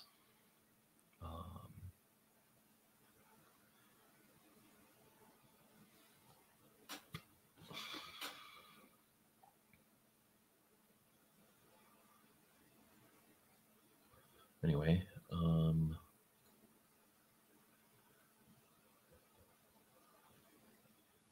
oh, maybe I was looking at the wrong Xiaomi, the Mi 5X.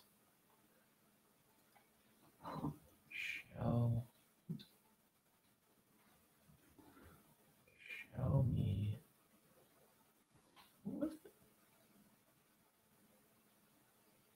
Mi A1. Okay, not the Redmi. Man, they are. Here we go. Okay, I think this is what we're talking about. Okay, in 2017. Okay, this makes more sense. Yeah, yeah, and that's a little bit of a different look, but we still got this like very defined form factor, right? Yeah, I mean, eventually we're just gonna have like, solid glass rectangles with no features on them, that are just these shiny black rectangles with rounded corners, no buttons. I don't know. I think it's time for someone to spice things up, even if it's slightly less functional. I think the folding phones are cool. I wish they were a little bit more robust, but it's still early days as far as that stuff goes. So someone's bringing up the haptic knob project by Scott Bez 1. I vaguely remember this. Let me see if I can find it. Haptic knob, Scott Bez 1. On the GitHub. Let's see if I can find a picture. Yes. Okay, so let me bring this up. Yeah, so this was this crazy, like, let me open this. Okay, let's see if this. This is the SmartKnob View, an open source DIY input device that explores haptic feedback. Is there a way for me to add a YouTube video? Notations, background music. Oh, that's how we do music. That's nice to know. Share a local video file. Here, wait, hang on. Is there? Because you guys aren't hearing this audio, I bet. Anyway, I'll get that figured out later. But basically, like, it's this knob that does all sorts of incredible things. So the outside is twistable. The center is a screen, and you can twist the knob, but also it has a motor to control it. And then I think it's touch enabled. And you can do things like the knob can move itself, I think, and it can push back against you. It's been a while since I've seen this, but maybe somebody else can fill it in.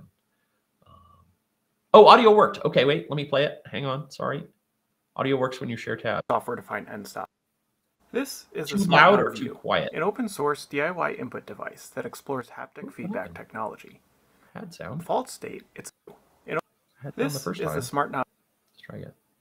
This is the SmartKnob View, an open source DIY input device that explores haptic feedback technology. It worked before. In its default state, it's a smooth rotary encoder with a round LCD and some RGB LEDs. Internally, it uses low-cost strain gauge sensors. Are you guys hearing the audio? Motor vibration to emulate the tactile feedback of pressing a button. Okay, wait. Let me start over because I Here's the cool part. The knob. This is the SmartKnob View, an open-source DIY input device that explores haptic feedback technology. In its default state, it's a smooth rotary encoder with a round LCD and some RGB LEDs. Internally, it uses low-cost strain gauge sensors and a quick motor vibration to emulate the tactile feedback of pressing a button. So this is like the haptic touch on. Here's the cool part. The knob is actually mounted to a brushless DC motor, which allows the device to selectively resist motion, creating software configurable end stops. This is the cool part. Because these are software-defined end stops, we can easily make them support multiple full revolutions, which would otherwise be tricky to implement purely mechanically. So it can rotate multiple times and then give you haptic feedback on a stop. That's cool. We can also implement virtual snap points using the motor, like this simple on-off switch. The motor provides resistance until you pass the center point, creating a satisfying snap when you cross it. Video too.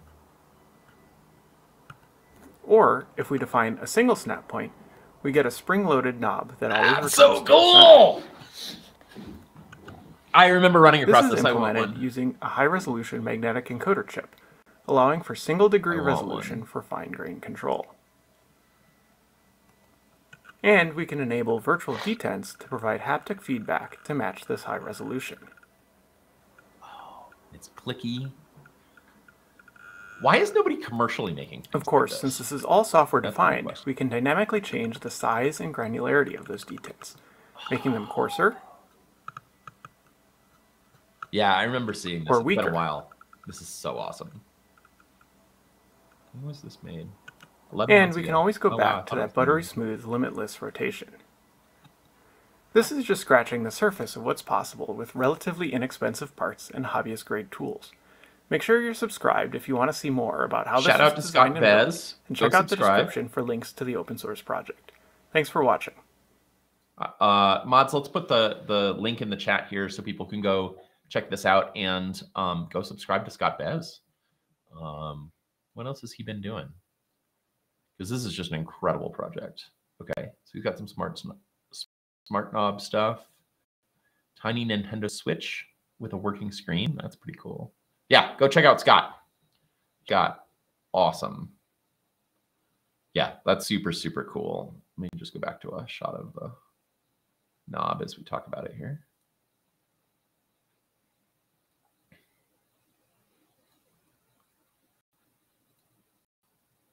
Actually, I'll just let this play again as we're chatting. I'm sure there's questions and things about this. Yeah, racing wheels do the same. I just went, you're all going to laugh at me. I just went to a Micro Center for the very first time, like last week, and got to play with a $1,400 racing wheel, which was bananas. Yeah, like crazy strong force feedback and stuff. But yeah, this is impressive in such a small form factor. Box Kid said he wants to replace his doorknob with it. Totally. But yeah, you could absolutely make this into a combo lock, a digital combo lock. That would be pretty awesome.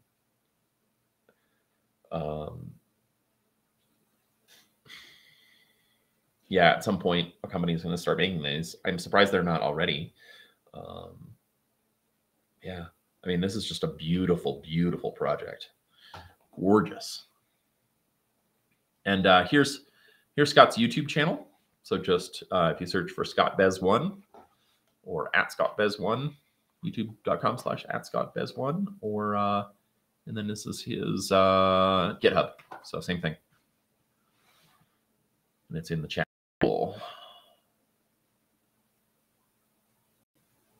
Yeah, you could use this for so many things. I mean, this would be great for things like they have consoles for custom-made consoles for color adjustments, for video, for doing color grading. And I could see this being used for like your RGB values or your, you know, your I mean, heck, like if you had 3 of these knobs, you could use them for all sorts of things, right? You could use them for your your brightness versus your shadows versus your highlights. You know, a lot of those control surfaces have things like trackballs, which are interesting. I've never actually played with one, but they look cool. I don't do enough color grading. I'm not good at color grading, it turns out. It's really hard. I've tried to learn. So something I have my editor do, and we don't shoot log video anymore because it's just too hard to grade. So yeah, awesome project.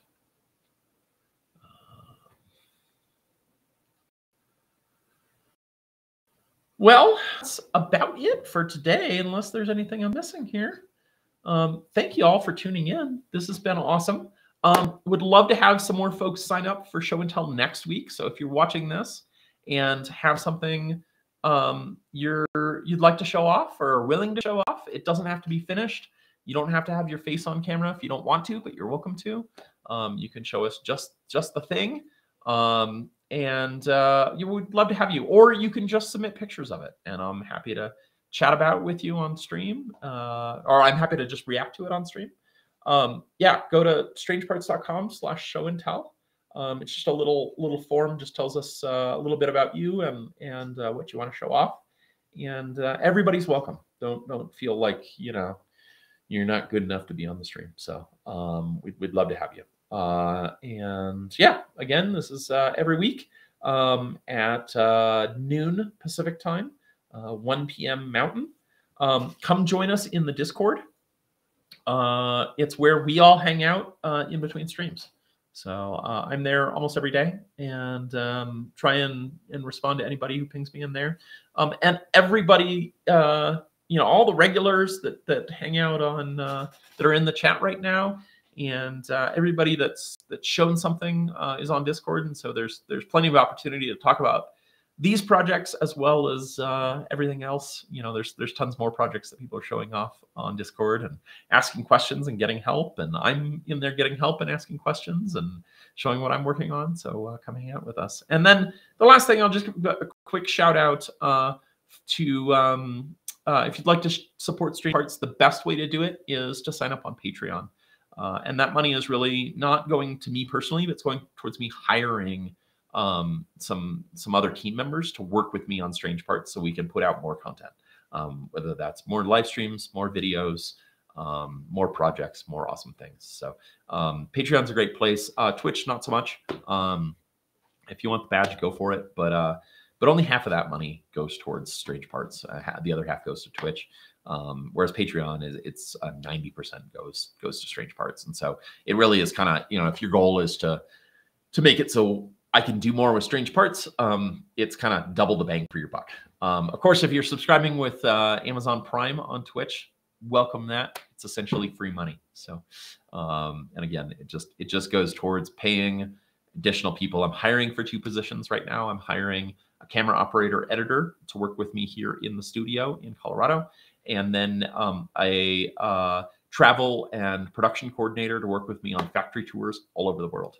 And that person can live anywhere, but they need to be an American citizen and have an American passport. So just keep visas simple. So yeah, if you'd like to learn more about those positions, if either of those sound like a good fit, you can go to strangeparts.com/jobs, and I have job postings for both of those there. Or if you're just curious, go for it.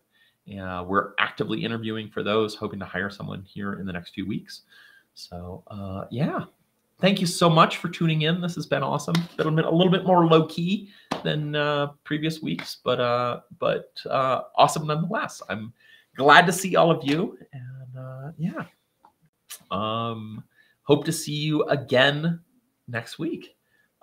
And again, if you want to show something off, please add yourself to the list. So the link is here. So with that, I'm going to sign off and go try out the hot tub that I finally got working last night. So have a good weekend, y'all, and I'll see you on Discord. Take care.